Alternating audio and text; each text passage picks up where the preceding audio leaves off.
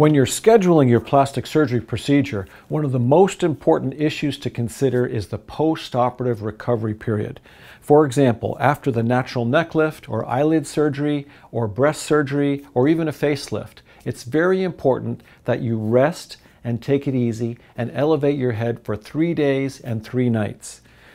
Typically, stay at home resting and elevating your head. Does this mean laying in bed? Absolutely not. In fact, we do not want you to lay in bed for the 3 days and 3 nights. We want you to take it easy, watch your favorite movies, listen to your favorite music, do your emails, perhaps write letters if anyone writes letters anymore, but just rest and take it easy at home for 3 days and 3 nights.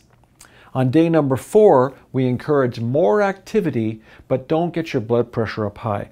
What do I mean by that? More activity, not getting your blood pressure up high. Short walks are great. Get some fresh air. Easy elliptical strider, easy stationary bike, walking on the treadmill, but no hard working out, no jogging hard, no power lifting.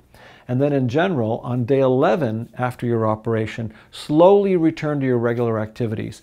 More of a workout, more sports, more moving around, more walking.